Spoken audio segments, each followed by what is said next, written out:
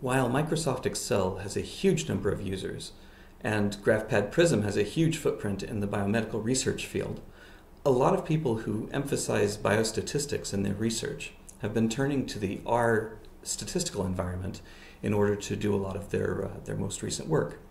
Now, today I'll be demonstrating the use of RStudio, which is a repackaging of R to make it a little easier to handle large-scale projects, to do the example of the histogram and the box plots that we were looking at just a moment ago. So at the moment, what we're looking at is the user interface of RStudio, and you can see that I have the ability to look at files that are currently sitting in my documents directory, and over at the left I have an interactive console that's ready for me to tell it about what I want to do. But the files that I want to work with are not located in my documents. Instead, I have listed them over in a separate directory. So I'm going to start by creating a directory in documents for me to hold this work on histograms and box plots. So I click on New Folder, and now I'm going to say this is a histogram box plot demo. Okay, I hit OK on that, and now I see that I have a new directory down here for me to work with. I click on that and I see I've got no files located in there at the moment. So I'm going to do a little background work in Windows Explorer now to grab the two files that I've included in my practical directory. I'm going to navigate over to Documents, and from Documents I'm going to go into my new directory, Histogram and Boxplot, and paste that in. And you should see in the background at the same time as I pasted, those two files appeared within my Files menu. So that's brilliant. Now, there are things like text editors built into RStudio, which makes it a little easier to visualize this. So if I want to look at my A versus B file, I can click it, and I see that I have a text file with a first row of intensities and labels, and then I have numbers and letters following on every successive line. So I'm going to close that for now.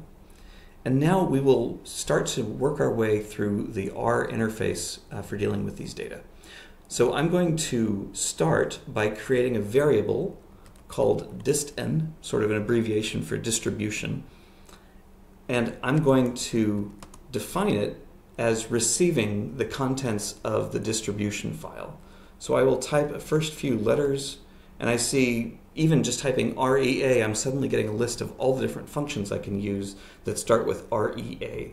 I happen to know I want read table, so I can just type that out, or I can actually click on the option, and I want to specify that I want to work from this directory. Now, have I set this as my working directory? I don't recall doing that, but that's okay.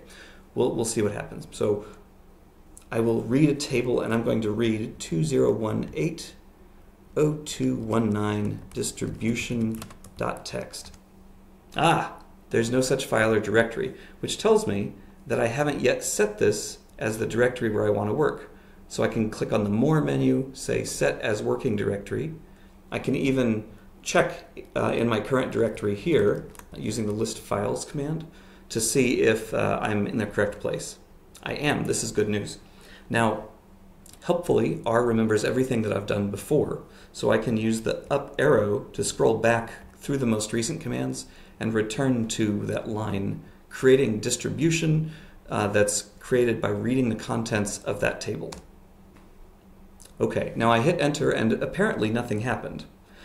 In fact, R typically will give you very little output if your command succeeds. The time when you'll see a lot of red text, of course, is when you have an error or a warning. If I look at the environment area up here, you can see that when I read that, a new variable was created called distn, and there are 400 observations of one variable.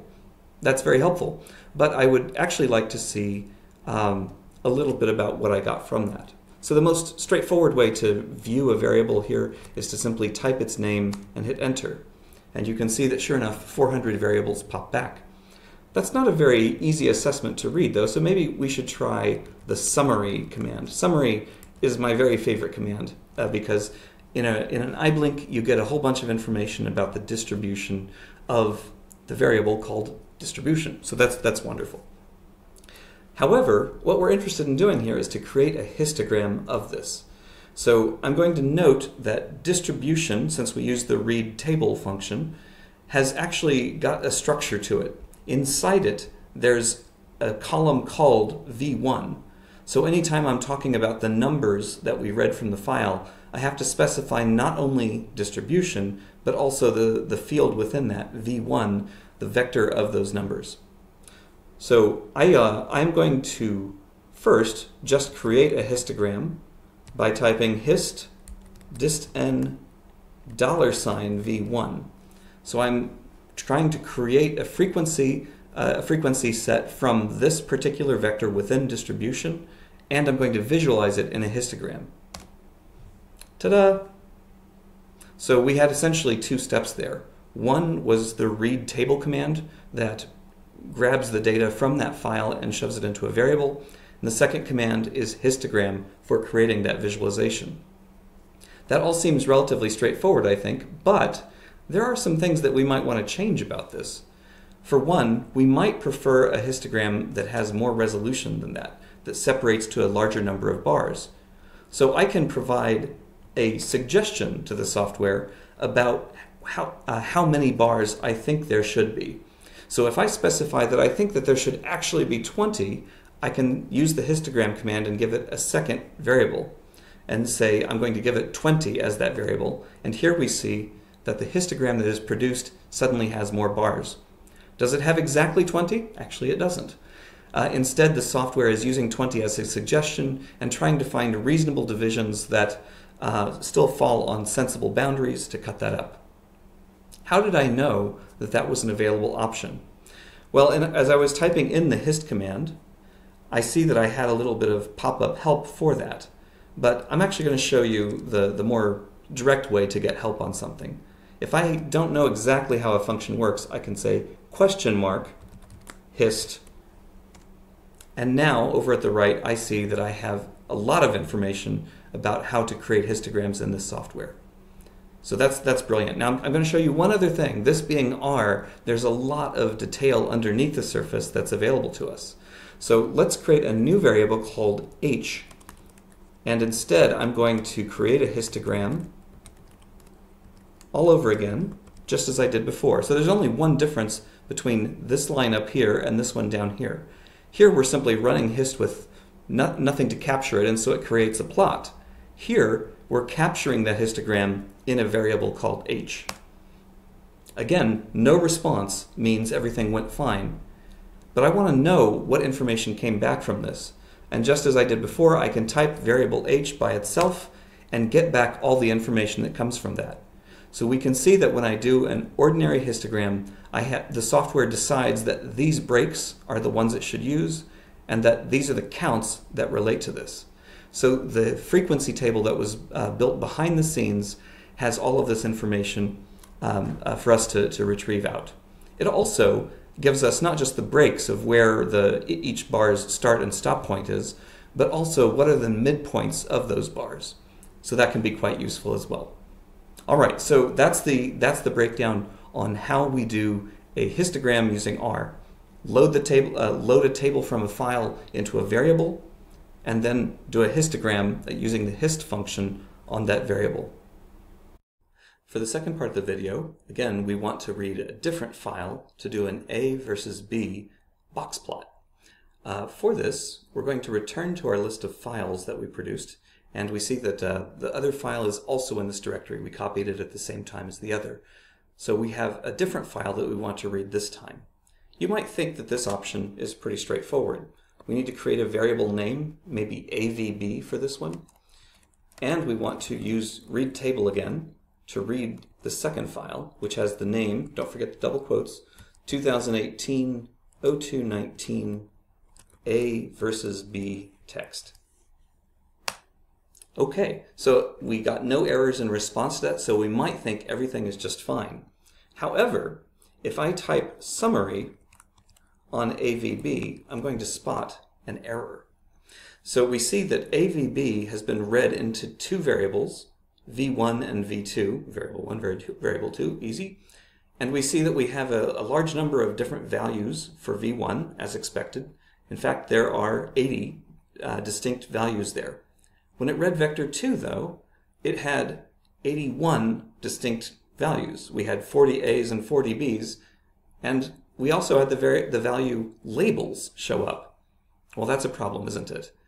We had a header, if you recall, in this file that gave the variable names, intensities, and labels, but we didn't tell R that we had those labels there. So we need to redo our import. So now I'm going to redo my read table command. I just hit up arrow twice to back up to it.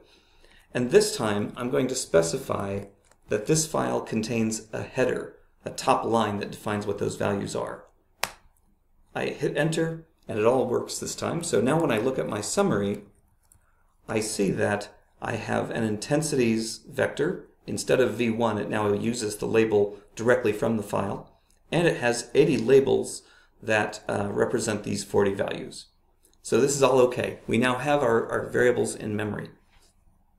So one of the things that I might want to do at this point is to do a quick visualization of these. Now boxplot, again, is just a simple command to use. So boxplot, just like that.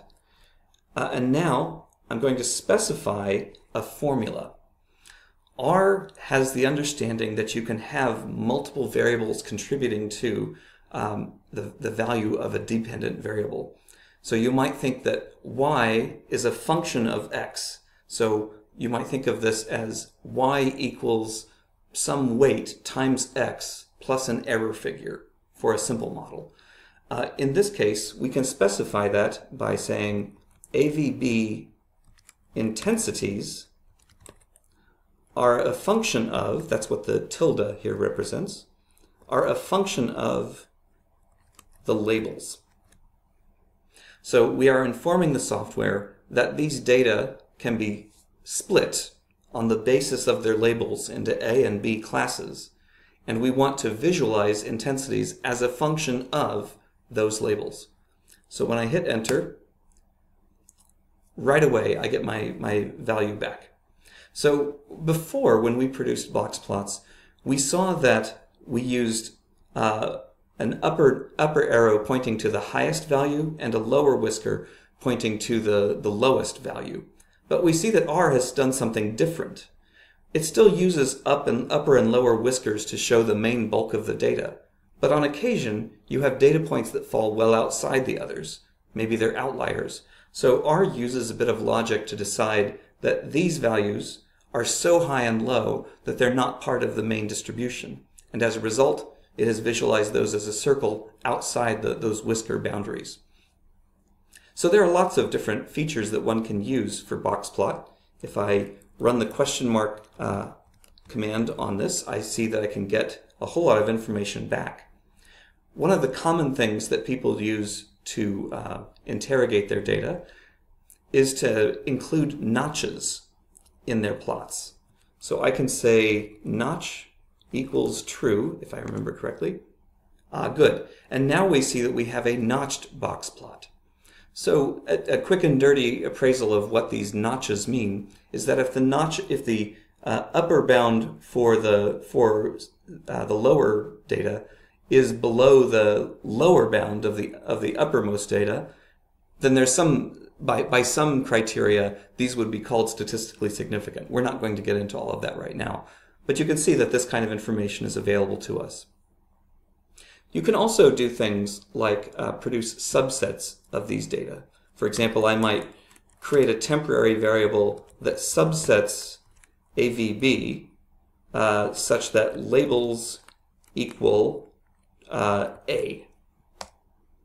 Aha! I have botched something. I have forgotten that the subset command does not have an S at the end. So now when I run this, I get back a new variable called temp, and now I've pulled out just the half of the data that was labeled A rather than the label B. So from that, I can still do things like produce histograms, as we talked about just a moment ago. Aha, it doesn't like my variable. That's because temp has structure. Temp has both an intensities field and a labels field. So I'm going to say I want a histogram of the intensities from temp. It appears at the side. I can even do some fancy schmancy plots like a density. So I can say a density plot. Density is not destiny. Density of temporary variable intensities. I'll just click on that to autocomplete it. And now when I hit enter, I get a smooth plot of how those data are distributed. So as you can see, there's an awful lot of ways that you can manipulate your data here, and you can get a visual record of what you've done along the way. I could have been writing all of these commands into a script that I saved. Then if I received new data and I wanted to produce exactly the same visualization from it, I could simply rerun that script on the new file name. So there's an awful lot of power available to us in R, and RStudio helps us to keep all of it organized together just a little better.